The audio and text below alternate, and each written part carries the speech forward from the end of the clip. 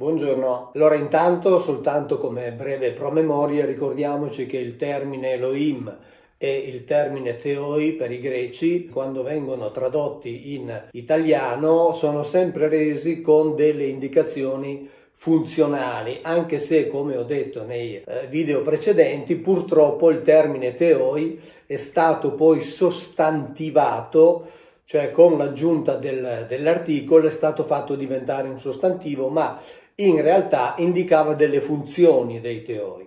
E quindi le abbiamo già dette e non le ripeto, però l'importante è avere ben chiaro questo concetto. Ho detto che avrei iniziato da Erodoto. C'è un'affermazione che lui fa nel secondo libro delle storie, un'affermazione che è molto importante, che secondo me richiama gli studi o comunque la situazione nella quale si sono inseriti gli studi di quel sacerdote fenicio Sancuniaton di cui abbiamo parlato più volte, cioè quel sacerdote fenicio che aveva scoperto gli inganni dei sacerdoti egizi che nascondevano al popolo la realtà, che era una realtà cruda che il popolo non doveva conoscere, e la nascondeva coprendola di allegorie, simbolismi, come abbiamo letto, addirittura inventando la categoria del mistero. E che noi pian piano, diciamo così, andando avanti col tempo, sono sicuro che finiremo per liberarci da questi tipi di condizionamenti che durano da secoli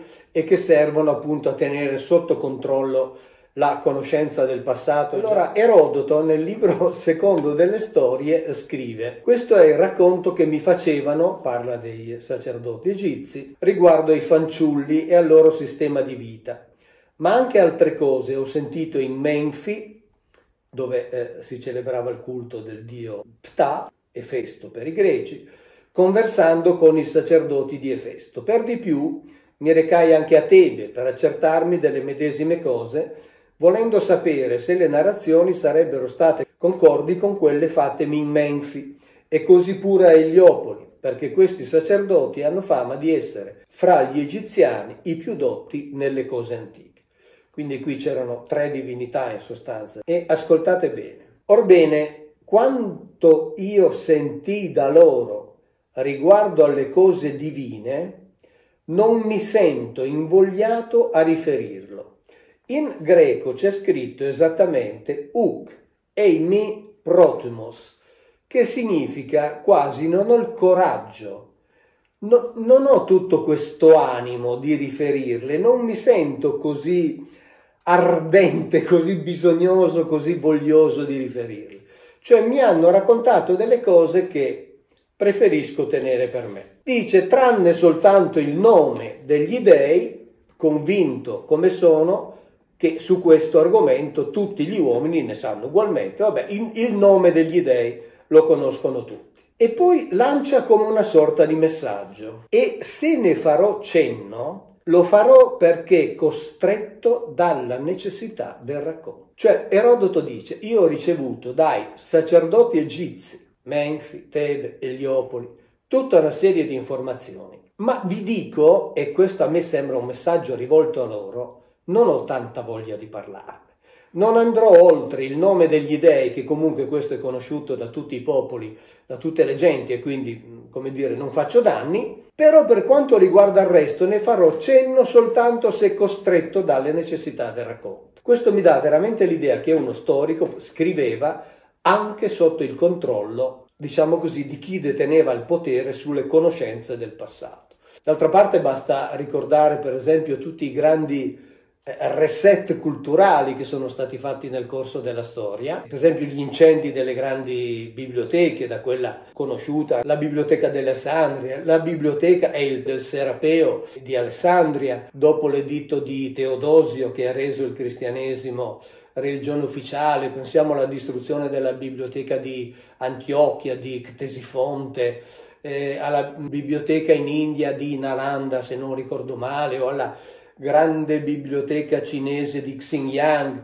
Insomma, quelli che arrivavano a prendere il potere facevano in modo di cancellare le tracce delle conoscenze degli altri per imporre la loro visione, che era innanzitutto una visione del passato. Pensiamo al grande incendio che è stato fatto dei codici Maya, una perdita veramente inestimabile, voluta dal vescovo francescano dell'Anda, che ovviamente ha inteso cancellare tutte le conoscenze dei Maya per poterle sostituire pari pari con i dogmi, insomma le verità della teologia cristiana, ma senza pensare agli incendi che si sono protratti poi nei secoli, insomma, e sempre commessi da chi deteneva il potere. Pensiamo per esempio già solo all'indice dei libri proibiti, che di fatto costituiva una sorta di incendio virtuale, nel senso che i libri proibiti, diciamo, non venivano bruciati, però si faceva in modo che rimanessero fuori dalla conoscenza comune, dalla conoscenza del popolo, proprio perché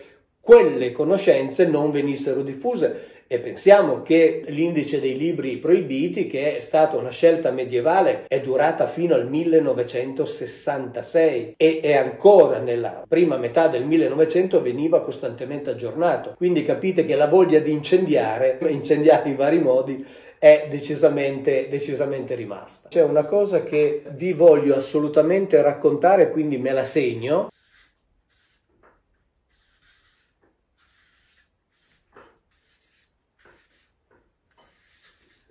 Upsekes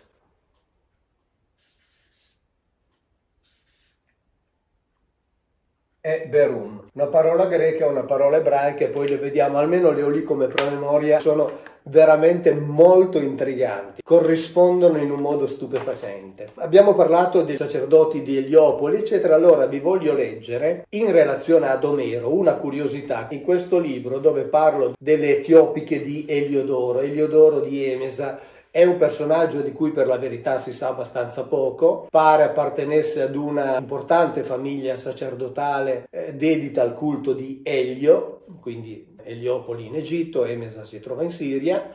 Il suo stesso nome, Eliodoro, significa dono di Elios, cioè dono del sole, e quindi diciamo ne sappiamo poco e quindi facciamo un po' finta, ma d'altra parte è il metodo sempre usato e, ripeto, su tutta la Bibbia facciamo finta, compresi i Vangeli. Cioè, se noi giustamente esprimiamo dei dubbi su Eliodoro, dobbiamo esprimere dei dubbi ancora più grandi su tutti gli autori dei cosiddetti testi sacri. Di alcuni proprio non si sa nulla, altri sono citati, Isaia, Ezechiele, eccetera, ma non si sa quanto dei loro libri abbiano scritto. Dei Vangeli sappiamo che non conosciamo gli autori. Su Gesù ci sono molti autori che addirittura hanno tentato di dimostrare con documentazione storica la non esistenza. Sappiamo che il preposto dei Gesuiti ha detto che noi non sapremo mai che cosa ha detto veramente Gesù, perché al suo tempo non c'erano i registratori, e quindi se anche abbiamo qualche dubbio su Eliodoro siamo in perfetta buona compagnia e possiamo andare avanti in assoluta tranquillità, senza alcun complesso di inferiorità, perché la non conoscenza c'è qui come c'è di là. Allora, Eliodoro che cosa dice di Omero? Dice: suo padre presunto era un sacerdote, ma in realtà egli era figlio di Hermes, di cui il padre putativo era sacerdote.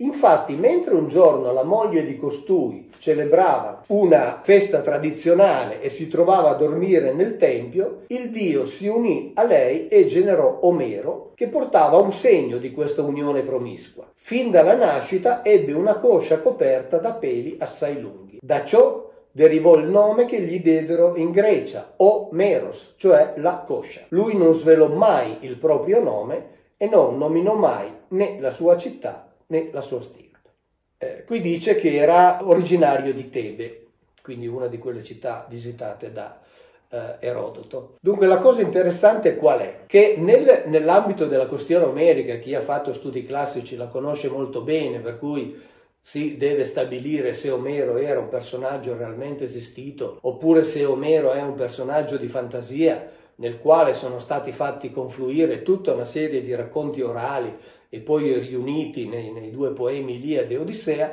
Beh, io devo dire che avendo studiato la questione omerica, questa cosa qui mai nessuno me l'ha spiegata.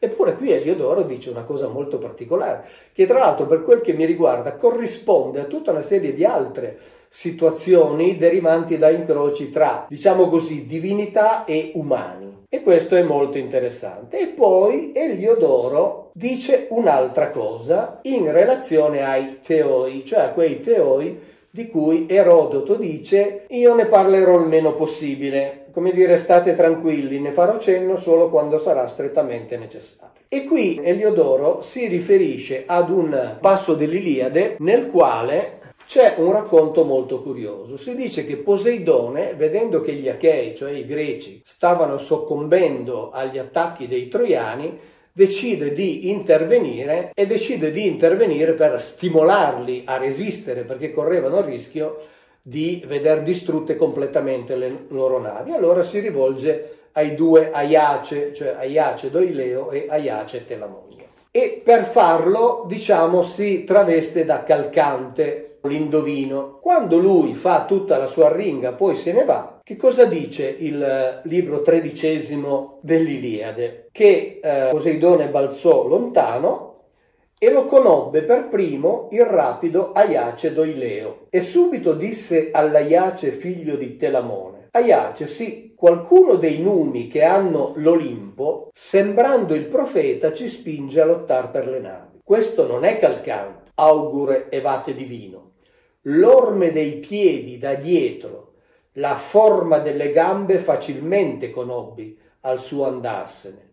Gli dei si riconoscono. Questa è la traduzione di Rosa Calzecchi Onesti, pubblicata da Einaudi. Cioè gli dei si riconoscono dalle impronte che lasciano e dalla forma delle gambe. Questo me l'ha fatto venire in mente Eliodoro, no? Che diciamo, se effettivamente facciamo finta, la storia di Omero è questa, beh, insomma, Omero aveva almeno una gamba speciale, perché derivava, per una parte della parentela, derivava da un dio. E qui si dice che gli dei si riconoscono dalle gambe e dalle orme che lasciano. Purtroppo qui non ci dà indicazioni precise, ma torniamo a Eliodoro. Eliodoro cita esattamente quel passo e, facendo parlare un sacerdote egizio, dice: che cos'è quindi che distingue l'incedere degli dei dalla camminata umana? La spiegazione è la seguente. Tutto questo lo trovate nelle Etiopiche.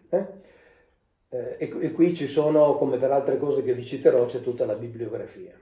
Gli dei si mostrano in sembianze umane per colpire gli uomini, e in questo modo possono nascondersi i profani, ma non possono sfuggire al saggio. Si possono riconoscere dagli occhi, che hanno lo sguardo sempre fisso, e le palpebre immobili, ma soprattutto dall'incedere. Essi infatti avanzano con i piedi uniti, senza muoverli uno dopo l'altro, e fendono l'aria circostante con un movimento ed un impeto irresistibili invece di camminare. Proprio per questo motivo gli egiziani fanno le statue degli dei con i piedi uniti e quasi fusi insieme. Cioè, qui dice, e noi facciamo sempre finta, perché tra l'altro è affascinante, ripeto, si fa anche finta che la Bibbia parli di Dio, quindi figuriamoci se noi non possiamo fare finta che questo sia vero. Dice che camminavano con i piedi uniti. E allora andiamo a vedere alcune cose che adesso vi devo cercare, perché torniamo al racconto sia di Alcinoo e dove si parla di Mercurio, cioè sapete il messaggero degli dei. Allora Mercurio viene mandato a compiere una certa missione, siamo nel libro quinto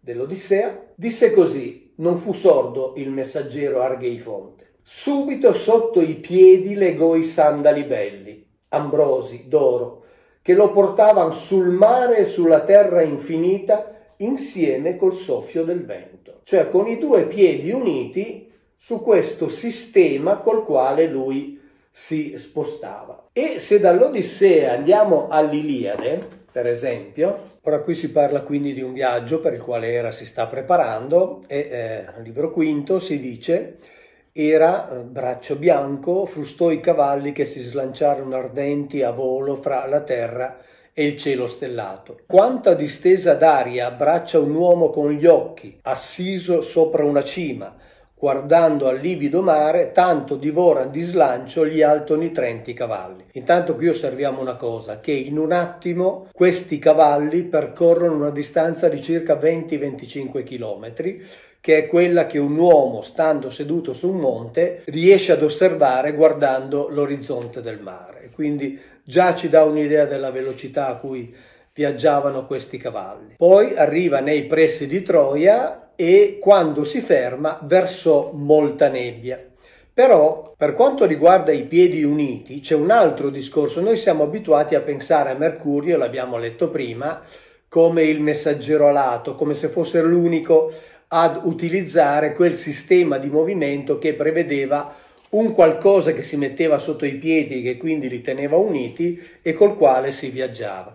Bene, questo sistema viene utilizzato ancora una volta anche da Era e poi da altri, perché per esempio nel libro 14 dell'Odissea, Era, di nuovo in partenza, dice: sotto i morbidi piedi legò i sandali belli. E poi con questi sandali belli cosa fa? Era d'un balzo lasciò la vetta d'Olimpo, venne giù nella Pieria, nell'amabile Emazia, si lanciò verso le cime nevose dei Traci che allevan cavalli, vette altissime, coi piedi non toccava la terra, dall'Atos si buttò verso l'ondoso mare, poi incontra un'altra divinità e assieme, pensate, qui lasciarono il mare e sopra la terra andavano, sotto i piedi loro piegavano le cime dei boschi. Cioè questo racconto che abbiamo letto prima in Eliodoro delle divinità rappresentate con i piedi uniti mi pare trovare una interessantissima corrispondenza in questo modo di viaggiare, che era un modo di viaggiare che prevedeva di avere un qualcosa legato sotto i piedi, i famosi sandali alati, e questo qualcosa consentiva di viaggiare rasentando la superficie terrestre, rasentando la superficie del mare, rasentando le cime degli alberi al punto di piegarle. Ecco, quindi questo è un discorso secondo me molto interessante e adesso riprendiamo alcuni concetti importanti. Sul discorso alto onitrenti torneremo tra breve ed è quello proprio che io voglio fare perché la parte secondo me forse più interessante del tutto. Per quanto riguarda la nube è presente costantemente nella Bibbia. È presente costantemente, ve ne leggo soltanto un paio di passi, là dove ad esempio si dice che quando Mosè andava alla tenda del convegno, siamo in Esodo 40, la nube coprì la tenda del convegno e la gloria del Signore, di cui parleremo, riempì la dimora. Mosè non poté entrare nella tenda del convegno perché la nube vi dimorava sopra e quindi c'è questa nube che è costantemente presente quando c'è il kavod di Yahweh. Ed è la nube, se vi ricordate, che circondava le navi dei Feaci, che abbiamo visto l'altra volta, che viaggiavano conoscendo il pensiero dell'uomo, non avevano bisogno di nocchieri, non avevano bisogno di timone, non temevano mai di perdersi, viaggiavano nell'abisso del mare ad altissima velocità, però sempre circondate da una loro nube. Anche il carro di Yahweh è circondato da una sua nube e quindi mi sono segnato, ripeto soltanto alcuni brevi passi, dice quando Mosè, e qui siamo sempre in Esodo 33, quando Mosè usciva verso la tenda tutto il popolo si alzava e ognuno stava all'entrata della propria tenda e seguiva Mosè. Quando Mosè entrava nella tenda, la nube scendeva e stava all'ingresso della tenda e il Signore parlava con Mosè. Ora, questo discorso della nube è onnipresente. Della nube parla anche Giuseppe Flavio nelle antichità giudaiche, quando sempre in riferimento a Mosè, dice che quando Mosè, non potendo entrare nella terra promessa, si reca nella valle di Moab per andare a morire, e la Bibbia dice che quando andò per morire nella terra di Moab era in perfetta salute, dice Giuseppe Flavio nelle antichità giudaiche, libro quarto. Giunto al monte, detto Abari, che è un'altura situata di fronte a Gerico e dalla cui cima offre un'ampia vista della terra dei Cananei, egli licenziò gli anziani. E mentre si concedava da Eleazzaro e da Giosuè, quando ancora si tratteneva con essi, improvvisamente scese su di lui una nube ed egli scomparve in una valle. Ma egli stesso nei libri scrisse che morì per timore che a motivo della sua virtù qualcuno si avventurasse ad affermare che sia ritornato alle divinità. Cioè anche qui il discorso della nube che porta via Mosè è legato all'arrivo della divinità e Mosè risulterebbe, l'abbiamo già detto altre volte, ma è bene ripeterlo, un non morto, come Elia, come Enoch, quindi persone che sono state portate via e guarda caso ancora qui c'è la nube. Torniamo a questo discorso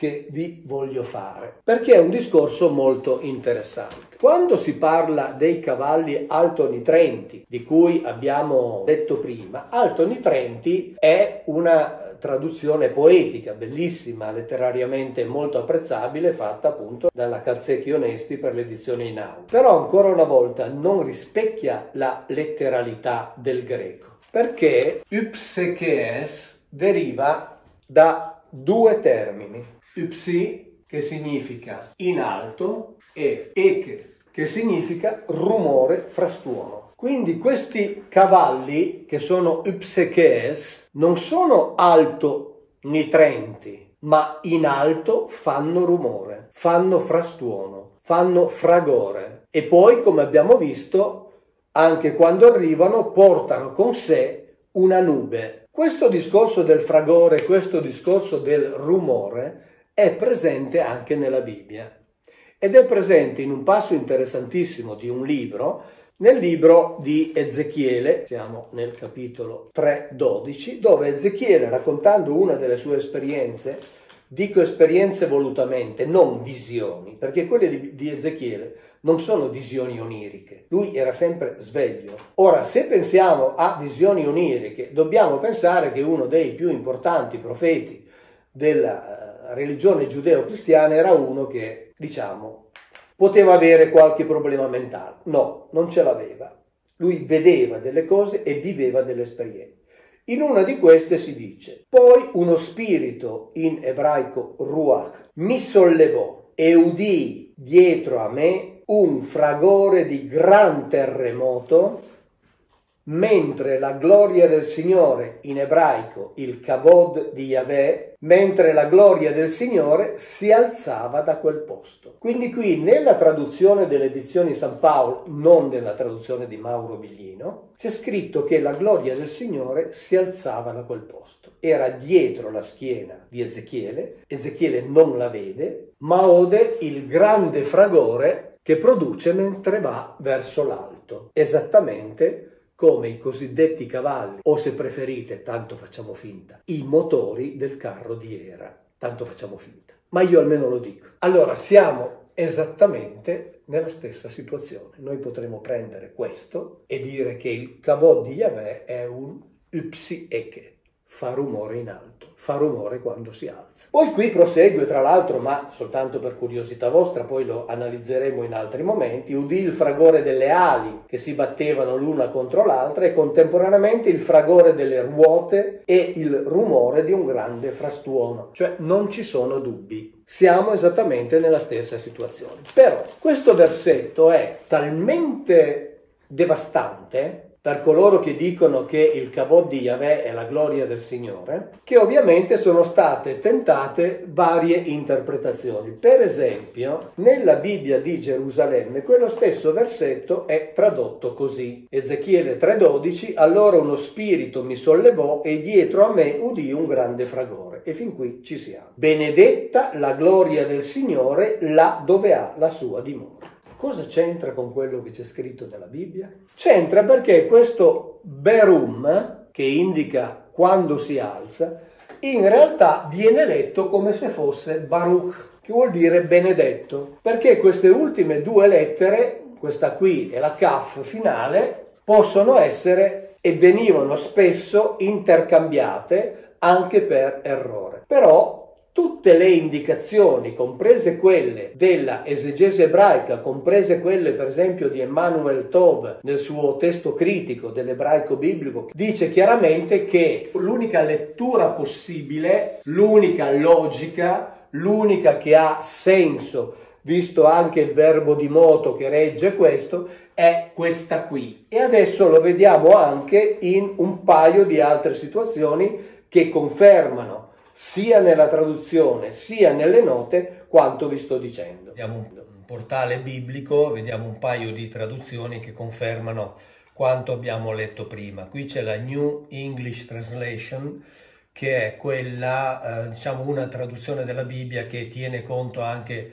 delle ultime scoperte dei manoscritti, quindi cerca di rimanere molto aggiornata, e quindi vedete che si parla qui chiaramente di quando la gloria del Signore, e poi vediamo che cos'è, saliva dal suo posto. E qui nella nota spiega anche perché si fa questa scelta di chiave di lettura o comunque questa scelta di vocabolo, perché dice che in sostanza è l'unica coerente con l'intero discorso, perché l'altra, quella che francamente cercherebbe di nascondere il fatto che la gloria del Signore fa rumore mentre si alza da terra, quest'altra chiave di lettura è assolutamente priva di ogni logica, ed è spiegata anche perché, insomma, le due lettere finali qui sono facilmente e spesso sono intercambiabili. Quindi in realtà la chiave di lettura è quella, e viene ulteriormente confermata da quest'altra versione della Bibbia, dove di nuovo si dice quando la gloria del Signore